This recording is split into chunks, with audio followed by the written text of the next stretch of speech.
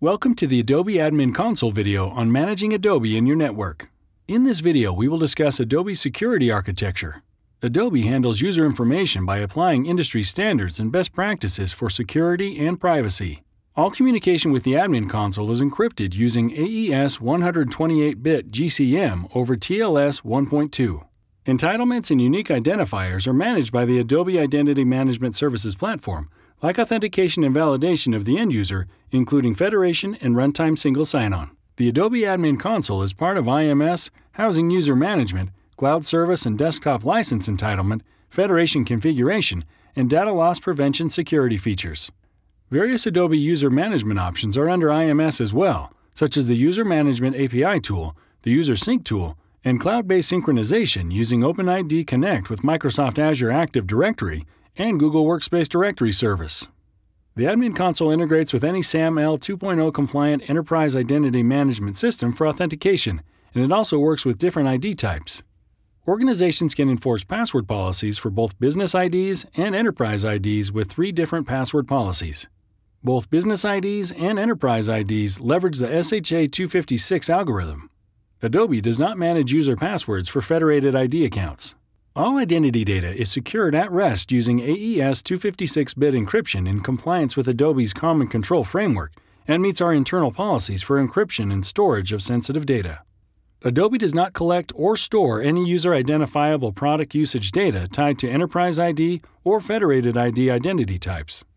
Adobe services are under continuing self-review to ISO 27001 standards, and the Shared Cloud Underlying Services infrastructure has a SOC 2 security certification.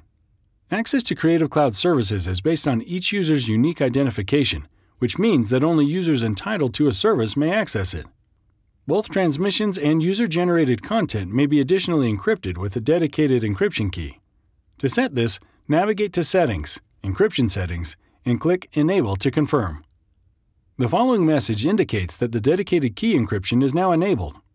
Administrators can download detailed reports called content logs that give information on how end users are working with corporate assets, and they may also restrict the ability of end users to share cloud content outside of the organization. Enterprise Storage Management is an update to Adobe Storage that pools storage allocation at the organizational rather than the individual level. ESM also enables Creative Cloud for enterprise administrators to run per-user storage reports, reclaim assets by transferring one employee's cloud content to another employee, and designate a storage administrator to handle storage administration tasks. A firewall can be configured to block network endpoints to prevent access to Creative Cloud services by users. Adobe's Network Endpoints Guide is linked to this video and contains lists of network endpoints for websites and specific services that are offered as part of Adobe Creative Cloud. At Adobe, we take the security of your digital experience very seriously, and we continuously monitor the evolving threat landscape to stay ahead of malicious activities and help ensure the security of our customers' data. Linked to this video are Adobe's security overview and guides describing how to manage encryption and asset settings, along with lists of compliance standards and product security.